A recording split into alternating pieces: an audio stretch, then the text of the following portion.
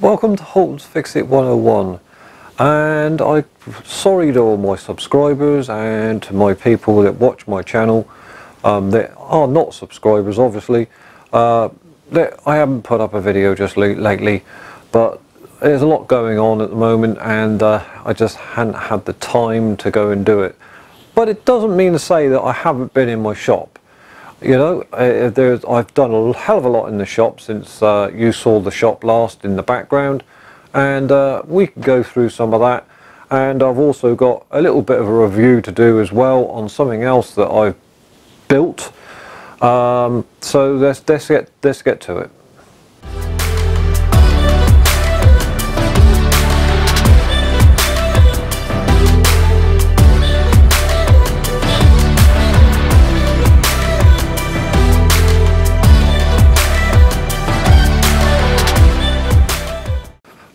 Welcome back. Now, one of the things that I have built in my shop just recently, I built a whole new cabinet, as you can see behind me. This was all kind of put together at a rush, and well, the previous one was, and I'm afraid that it was, you know, it wasn't good enough for what I wanted in my shop.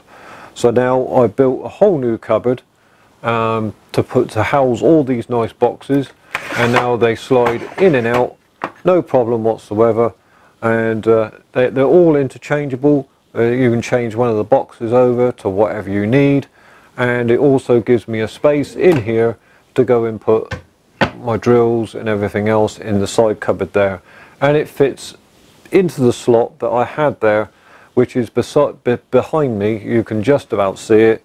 There's the reach saw, as I call it. You know, so I had a limited amount of space that I was able to put it, but I made it so it goes in there. It's got nice hardwood edging on the outside of it, all varnished up, and it looks a nice centerpiece of my workshop now. Here you can see that it's this is where I keep all my screw storage. This was another one of the cabinets that I built, and you can see it in the background of all my other videos.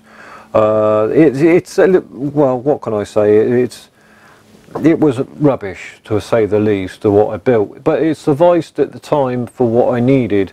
It was just thrown together again just to get these boxes up in there out the way, but I needed something a little bit better, something that matched the whole decor of what I was trying to achieve in my workshop. As you can see, everything, you know, while the surface is here, everything's been varnished and everything else is nice. You know, it is a welcoming place to actually work now. But I wanted something a little bit better on the you know, for keeping my screw storage. Again, these are these great big boxes. They're multi-box boxes, you know, with all the little bins on the inside, so you'd be able to put all your screws. But I only had the 6 of those, so it only would have come up to, say, like that height there. So what I've done is I've added these 2 drawers as well. Now that gives me great amount of storage, because I can actually, these are on full extension drawer slides as well. I've put that in, but it's great for keeping all my little tiny boxes of screws and things like that. I've got some machine screws up there, some oddments and stuff like that. It keeps them all out the way, and it's a lot better than what I had. Again, in the same way that I built that one over there, it's got hardwood edges, so it hides all the ply and everything else, and it does look a part of the actual unit that's supposed to be here now. It took a little bit of time to get all this right and get all the grooves put in the plywood, so it held these plywood shelves up, but it took a little bit of time, but it was worth it in the end. Now, these are what I call my upright drawers. They are drawers, they're not cupboards by any means, they are drawers, and I know you're going to see the back of them, but I will show you what I mean. I pull this one out here, and they slide out in that sort of fashion. You can't see it at the moment, but I keep all my paints in this particular one and in varnishes, and I've got three different drawers in here. But that's how they come out, like that. And I put this in here because I needed extra storage, but I needed to get up the top there, but I wanted drawers. Now the idea being that if I had horizontal drawers across there, I wouldn't have been able to get in the top of the drawer. So I put vertical drawers in, and this has actually worked out very, very well. This one over here, I'll be out of the shot, but you'll be able to see what I'm doing. They come out as well, you see, like that. And I keep a lot of, there's some little shelves in there, and I keep quite a lot of things in there. And that is another project that I've been doing, and it's all in the background of all the new videos that's going to be coming up in the future. Now, having said all of that, this is what I want you to have a good look at. This is what I've been working on for a little while. This is my bobbin sander project. I took one of these off-the-shelf bobbin sanders you can buy, and it's posted there, and I built one of these. Now this obviously has a much bigger bed than I have on any previous bobbin sander, and one of those big commercial bobbin sanders that you can buy, they are so expensive, so I've decided I'll build my own. And from that, it's got built-in dust collection. This also goes up and down like a bobbin sander should do. I can change over the bobbins on here by undoing the nut on the top here, and it's brilliant. I've used it a couple of times now, and I managed to get some laminate to go on the top, because that was the problem of actually getting some of that. The people that I usually get it from was out of stock at the time, and it's taken them a little bit of time to get some back in. So I've managed to acquire some more laminate to go on the top, and I finished it off, and I tell you what, I'm so pleased with this. It works an absolute treat. I'll give you a look around. I'll grab the camera and we'll have a quick look around it, and so you can see what I've been up to and what I've done. And here we go. I'll grab the camera. Right, I'm behind the camera now. Well, sorry about it being a bit shaky, but I'm behind it, holding it around so you can actually see what's going on. I'll zoom up there on the actual bobbin for you. There's the bobbin on the top, and I've inlaid the piece on the top here. As you can see, this has all been inlaid, so it's actually all in there. And there's a cupboard down below. That's where the actual mechanism of the bobbin sander actually stays, in that compartment there.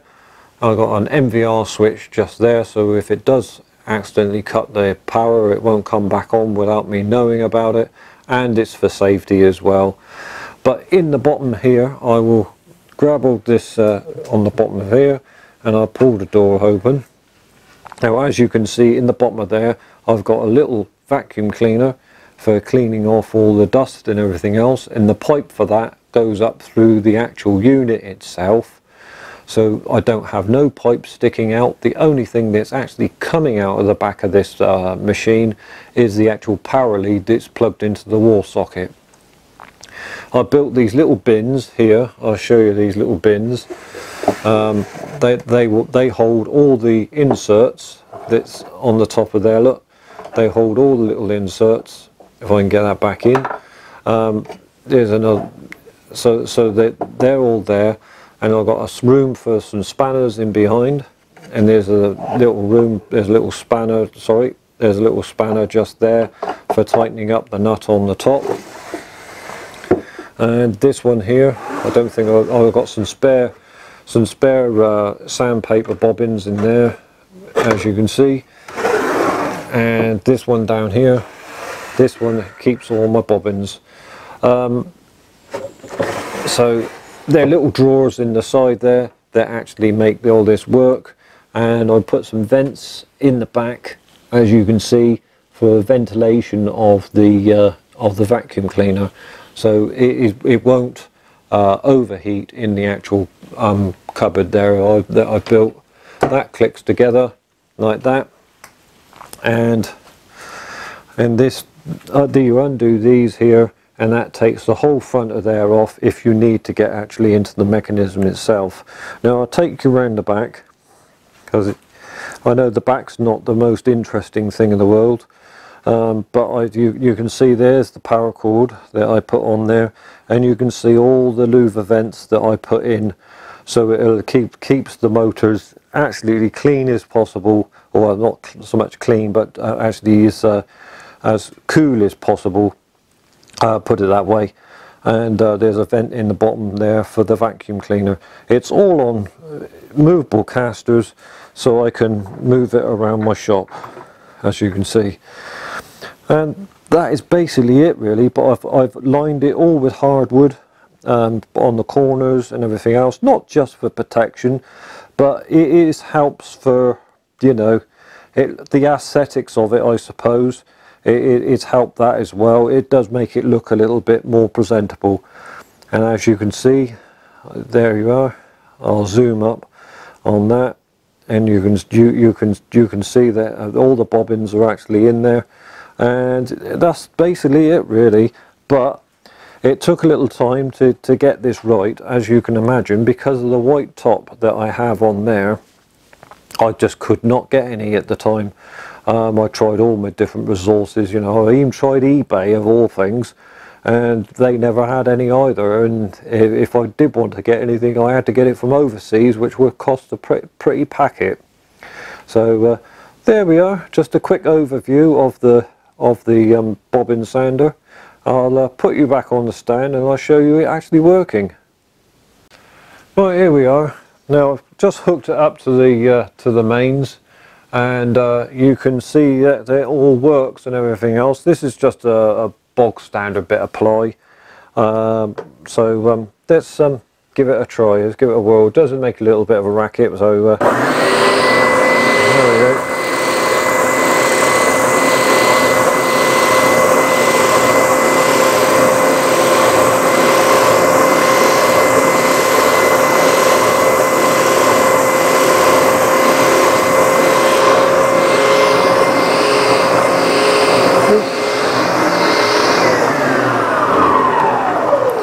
And that sanded that off pretty good.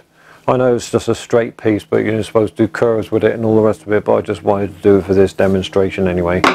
So there we go, bobbin sander project. Now I do have a lot of other, as you've seen, I've got all the bigger bobbins and everything else that goes in there. I am going to 3D print some more inserts to go on here. It gives better dust collection, because these ones here, the holes in the top of here for dust collection isn't the best in the world. So I'm going to 3D print some new inserts to go in there with some bigger holes in it. I can't really just drill these out, enlarge them and everything else, because the holes are very close to the actual big center hole where the bobbin actually comes up through. So that's pretty well it really, you know. I've just got to, like I say, 3D print some new ones. So when that's done, it'll be absolutely up together and spiffing, so they say in English. So there we are, quick tour about what I've been up to, and well, quick tour of the workshop anyway, of all the different bits and pieces, and I will see you next time. And don't forget to like and subscribe, and just up the side there I'll post all the links for the social media sites. And don't forget, go onto my 3D warehouse site and you can download some of my 3D prints, or some of the projects that I've actually made in 3D SketchUp. So I will see you next time. Bye bye. Before you go, there's something I've got to show you just here. New machine.